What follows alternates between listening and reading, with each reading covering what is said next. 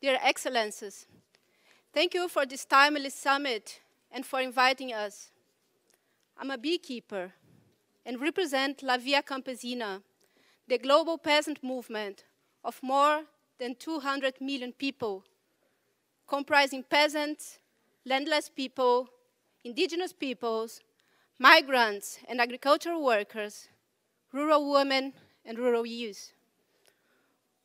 We are essential to achieve the goals of sustainable development.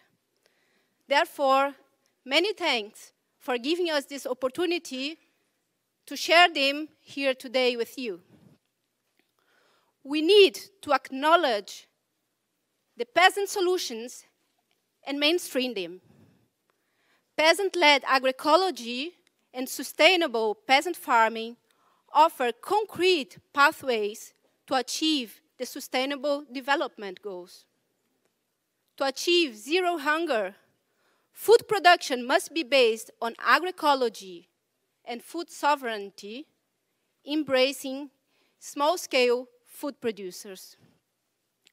Peasant agroecology combines centuries of knowledge and experience with scientific and ecological principles to develop vibrant local food systems that can address poverty and marginalization.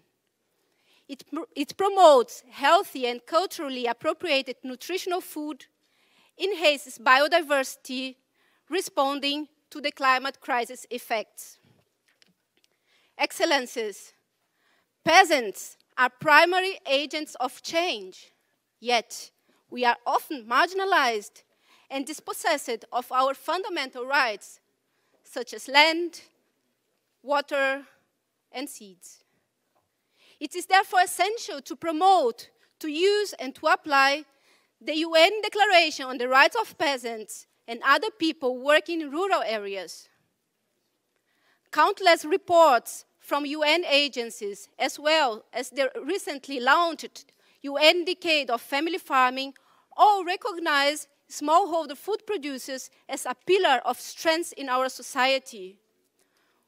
We have been feeding the majority of the world's population for centuries and continue to do so. Excellencies, it is urgent now to put human rights and nature before profit. We, the peasants, have the immediate solutions that our children and youth are demanding on the streets today. We can help cooling the planet. For that, we need you, our government, to be ambitious, to truly represent us, and to engage with us.